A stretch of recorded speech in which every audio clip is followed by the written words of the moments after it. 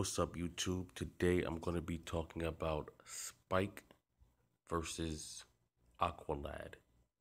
Alright, first I'm going to be starting off with Spike. Spike has had a couple of different versions. There's been an X Factor version, and there's been an X-Men Evolution version. There's been a couple of different movie versions, but I'm going to be sticking with the X-Men Evolution version. In X-Men Evolution, Spike is the nephew of Storm.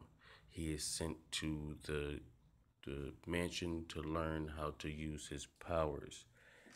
Spike has the power to throw spikes from his arms.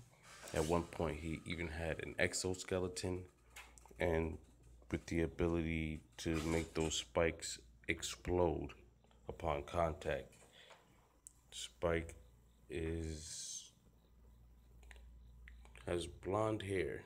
That's kind of weird, but he's kind of like Wolverine, but he throws his spikes. So no instantaneous healing, but it's kind of like that.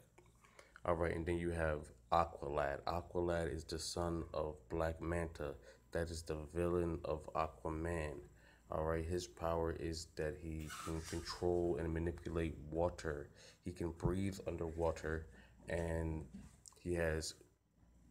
he's not invulnerable, but he's kind of super strong. Not super strong, but he can withstand more than the average person. His weakness is heat and dehydration.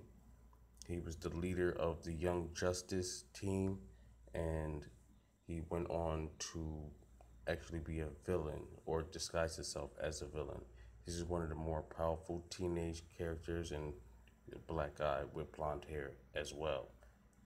All right, so yeah, Young Justice was a good TV show. He was the leader. His,